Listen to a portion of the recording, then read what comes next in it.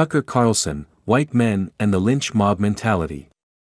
I have always been interested in the psychology of lynch mobs.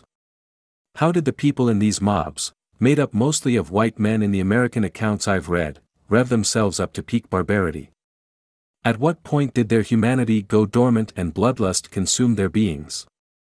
I have stared at the pictures of glassy-eyed men and boys, and sometimes women, standing beneath dangling bodies or standing above charred ones.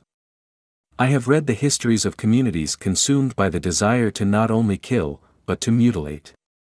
In 1893, Henry Smith, a black man accused of killing a white girl, was lynched in Paris, Texas, before a crowd estimated at 10,000 people.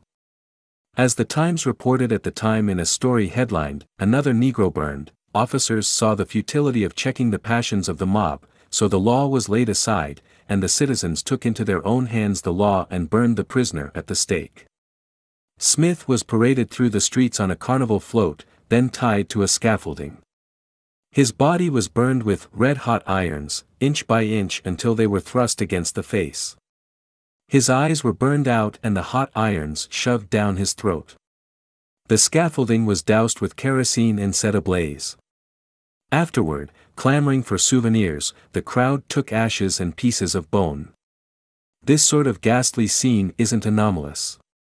I grew up in Gibbsland, Louisiana, just north of the spot where Bonnie and Clyde were gunned down.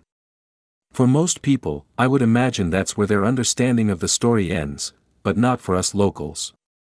We know that after the killing, the car was towed, with their bloody bodies still in it, and stopped in front of a segregated white school. Children ran outside and gawked at the corpses. When the car was towed to the neighboring town of Arcadia, a mob descended. People again sought relics, taking Bonnie's shoes and pieces off the car.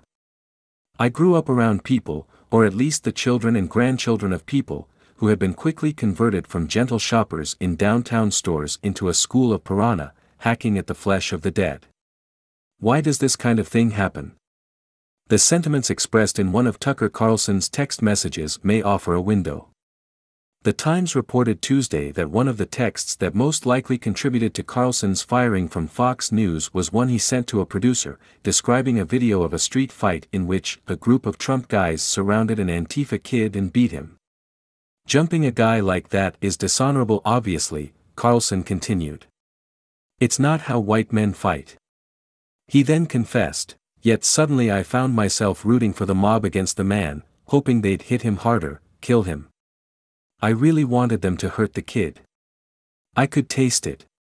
Then somewhere deep in my brain, an alarm went off, this isn't good for me."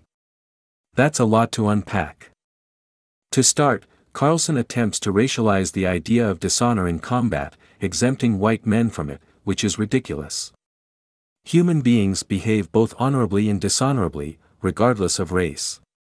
But more important to me was his description of his immediate descent into sympathizing with the savagery, and how that kind of descent is a mental progression that has, in so many instances, fostered or tolerated all types of violence in this country and around the world. Brian Stevenson, the founder and executive director of the Equal Justice Initiative, which operates a national memorial for lynching victims in Montgomery, Alabama, told me we make a mistake when we think of all the people who participated in lynchings and other types of mobs as akin to Klansmen. As he explained, the people who participated in mob violence were teachers and lawyers and police officers and ministers and journalists. In fact, the media facilitated much of this violence by characterizing it as righteous.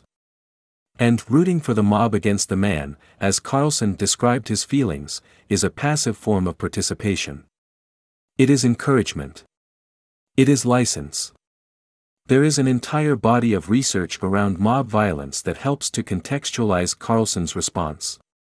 As Stuart Stevenson, a lecturer at the University of East London, wrote in 2021, a lynch mob gives its members a sense of intoxicating power, a promise of safety from the most persecutory and primitive anxieties.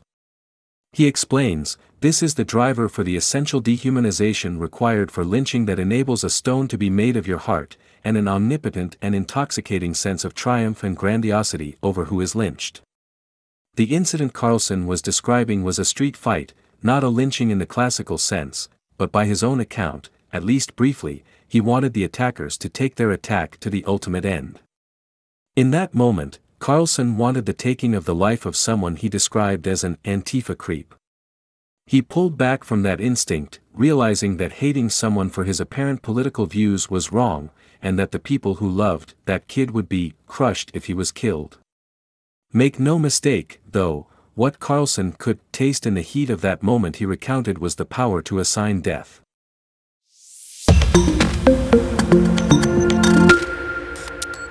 Tucker Carlson, White Men and the Lynch Mob Mentality. I have always been interested in the psychology of lynch mobs. How did the people in these mobs, made up mostly of white men in the American accounts I've read, rev themselves up to peak barbarity? At what point did their humanity go dormant and bloodlust consume their beings? I have stared at the pictures of glassy-eyed men and boys, and sometimes women, standing beneath